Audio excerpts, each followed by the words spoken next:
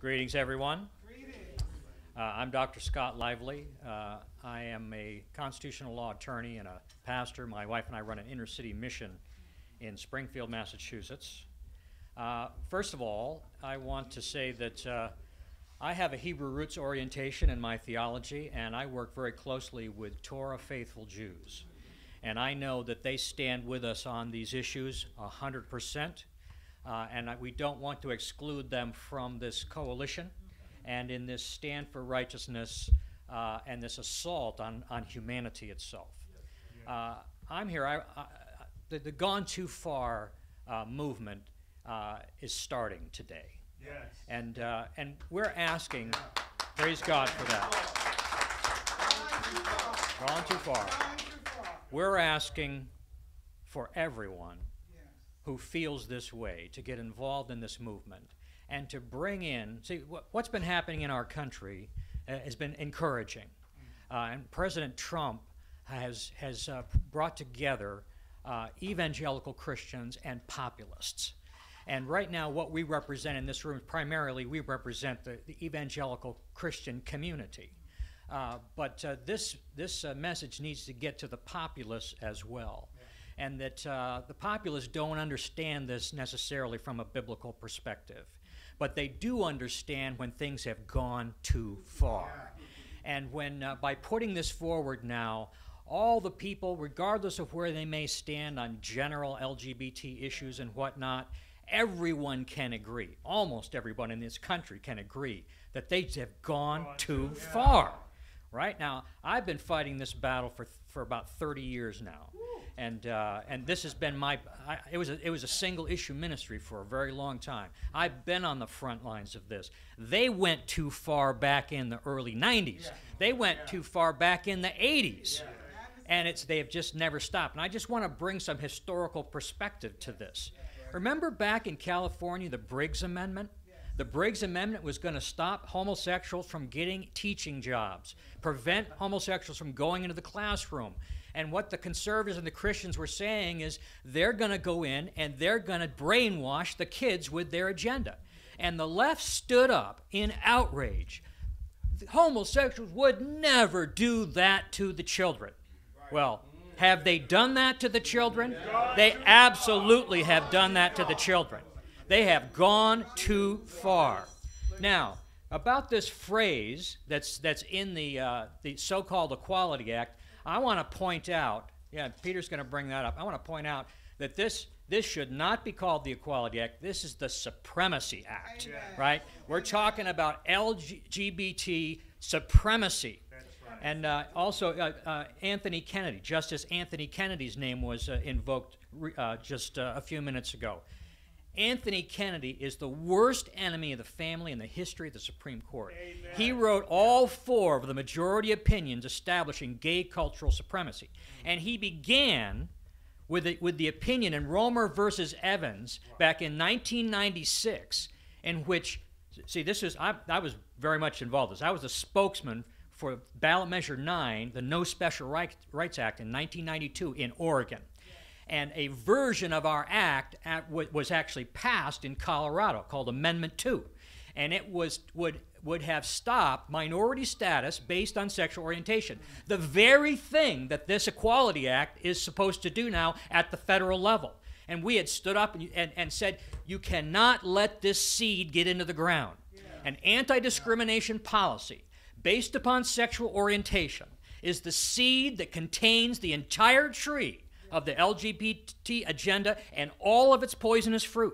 Once that seed goes into the ground and it gets planted, every other aspect of that agenda comes through. It's just a matter of time because it's all built in. It's part of the premise because the anti-discrimination policy equates biblical opposition, moral opposition to that agenda as immoral and illegal.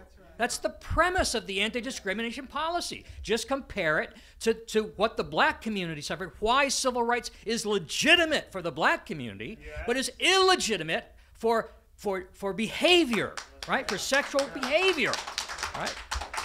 Homosexuality is not morally neutral. Skin color is completely morally neutral, right? So So they just steamrolled over everyone on those policies and forced those anti-discrimination policies all through the country at the city level, the town level, then the state level, and now they're trying to push it through the federal government. They have gone too far. Now, do you want to look and see what the agenda is? Now, often, in my 30 years of fighting this, I bring up the gay agenda, and what's the standard response? Do you hear from the media and the activists? Agenda? What agenda? Well, right? As if they have no agenda, right? Well, they do have an agenda, and it's been written down, right? Now, in 1972, 200 LGBT organizations met in Chicago, Illinois, and they published the 1972 Gay Rights Platform, right? No one from that community, none of the politicians that stand with them have ever repudiated the 1972 Gay Rights Platform, ever. And if you go back and look at that, 1972 Gay Rights Platform, look it up, go back and read it, you'll see that almost everything on their list they have accomplished. Almost everything. There's 3 things that they haven't accomplished yet. And so when you talk about the Equality Act and other purposes, right, that phrase, and other purposes, what are those other purposes? What are the things that still remain to be done from their initial written agenda? That's right. Well, there's 3 of them. And it's broken down into demands on the federal government and demands on the states. The demands on the state, number 3, essentially the legalization of prostitution, right? And the number 7, the removal of all laws governing age of sexual consent. Wow. You understand that? Wow. The age of sexual consent. From 1972, they have been pushing for this. They have never stopped. And that's what comes in with the Equality Act. And then number 8 is polygamy and polyandry, right? The no more legal restrictions on the sex or number of persons that can be in a legal marriage, right? So they got gay marriage through with Obergefell v. Hodges, but they haven't got polyandry yet, or polygamy. Those things come next. That's what is implicit in the Equality Act. They have gone too far. Now, one last point that I want to make, and then I'll turn it over to Peter, and he's got some great documentation there to show you, that all these years I was expecting the pedophilia agenda to come in a different way. I've been fighting this battle the whole time. I didn't realize they were going to bring it in through transgenderism, right? And it's suddenly, we're watching it right before our eyes, because from the pro-pedophile, the pedophile rhetoric, they don't say pedophile rights. And of course not. They're talking about children's rights, the right of children to choose their sexual partners. And where do we see that? We see that in the transgenderization of the children. These drag queen story hours, right, where they're promoting this on the kids, and the emergence of these prepubescent boys who are now been converted into little girls in costume as little boy drag queens, right?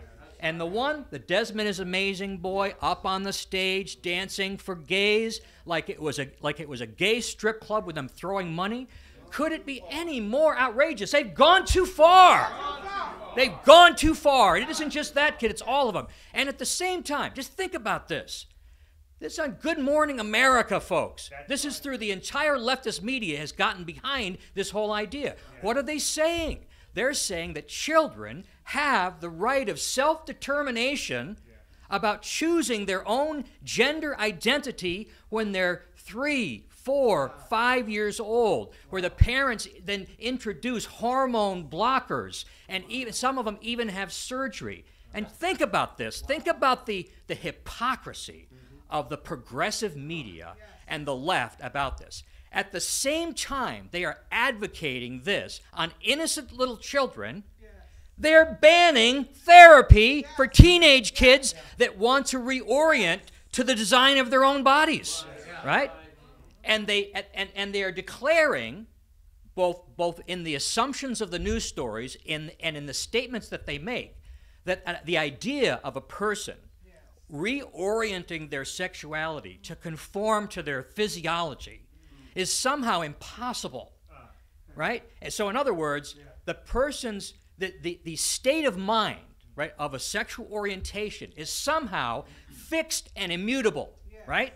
But at the same time, that the physical body in which you're inhabiting that has male or female genitalia defined by DNA is fluid. That's fluid, and sexual orientation is fixed. It's insanity. They have gone too far. Thank you very much.